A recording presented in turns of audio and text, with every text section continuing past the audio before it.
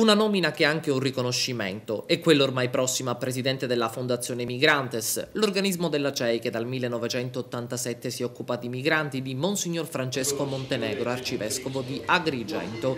Un incarico di grande prestigio per il pastore agrigentino che in passato è stato presidente nazionale della Caritas, da sempre vicino ai problemi dei migranti, ma anche della popolazione di Lampedusa, alle prese da oltre 20 anni con il fenomeno migratorio negli ultimi anni in costante aumento. E di pari passo si rafforzano le politiche di integrazione affidate anche alle associazioni come l'Acuarinto, che da decenni opera nel territorio agrigentino con una serie di progetti in partner con le istituzioni. E in occasione della settimana del rifugiato è stato allestito uno stand in piazza Purgatorio dove i ragazzi hanno cantato, ballato e raccontato la loro esperienza, un'iniziativa che è coincisa con la manifestazione di Giovanni Falcone. Acuarinto in particolare non solo aderisce oggi a questa manifestazione di piazza, ma ha inteso sottolineare la sua presenza in questo evento attraverso un'anticipazione della giornata mondiale del rifugiato.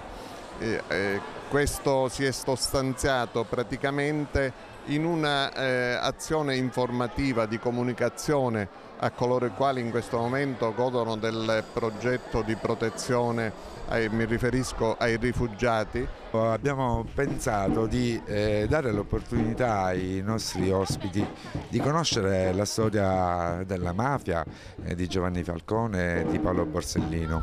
Abbiamo organizzato un incontro a Favara con gli esperti dell'Associazione Libera, abbiamo visto dei filmati e i ragazzi hanno avuto modo di capire quali sono state le problematiche e quali sono ancora le problematiche che affliggono il nostro popolo.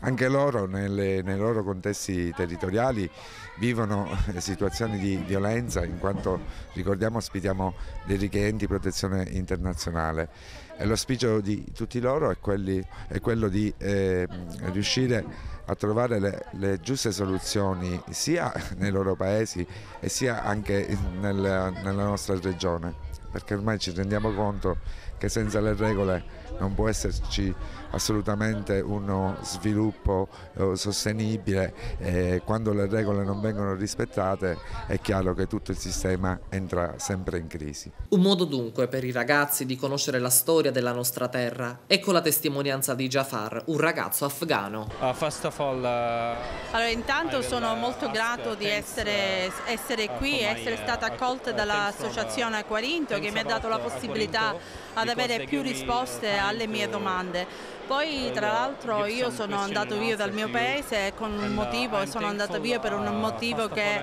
quello di trovare una vita migliore, di non scappare più da persone che mi perseguitavano, e quindi spero tanto di trovarmi bene qui. E non solo, ringrazio tantissimo il governo italiano che mi ha accolto e mi sta facendo avere i documenti.